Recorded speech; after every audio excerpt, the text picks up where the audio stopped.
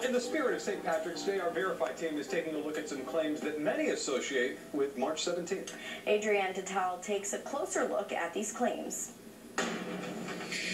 Happy St. Patrick's Day, my friends. Does everyone have their green on?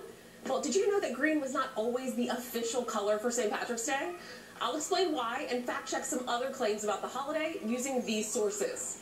The celebration of Irish heritage, known as St. Patrick's Day, falls on March 17th every year. According to the National Museum of Ireland, the holiday honors St. Patrick, the patron saint of Ireland, who's known for bringing Christianity to the country over 1,000 years ago.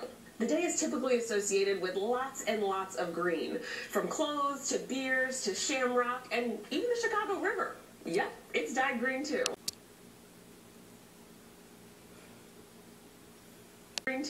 But did you know that blue was actually the first color associated with St. Patrick's Day? It's true. In fact, blue is the official color of Ireland, according to a spokesperson for the National Museum of Ireland. So where did green come from?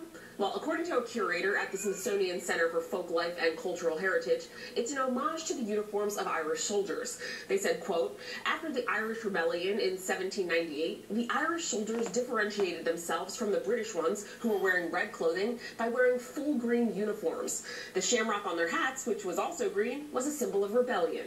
Okay, next up. St. Patrick is from Ireland, right? Wrong.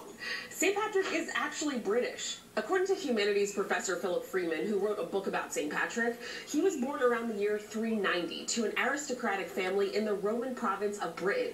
It wasn't until much later in life that St. Patrick traveled to Ireland as a Christian missionary and later became the patron saint and national apostle of Ireland. So there you have it. Blue was the original color for St. Patrick's Day, and he's not actually Irish. With your Verify, I'm Ariane Till.